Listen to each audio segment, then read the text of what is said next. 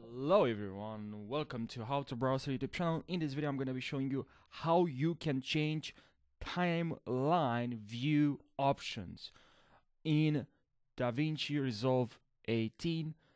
Thank you for clicking on this video. Now let's jump right into the video without wasting any seconds. So what you have to do is to go here, tap on it, this icon, and here you have video view options. From here you can change video view options. First one, you see all the frames. The first the middle one, you only see one frame, I guess, and the last one you don't see any frames.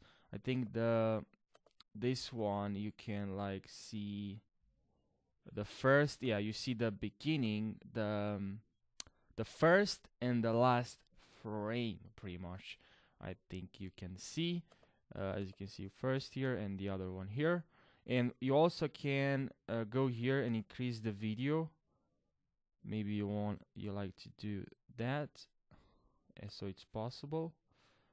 So go here, and from here you can change the video view options, as you can see. So guys, thank you for watching this video. Don't forget to subscribe for more tutorials. If I helped you out with this video, I really appreciate that. And drop a like for the algorithm to push this video to more people that are in the need of this type of videos. And thank you for watching this video, and don't forget to subscribe for more tutorials, guys. Thank you, and I'll see you in the next video. Take care.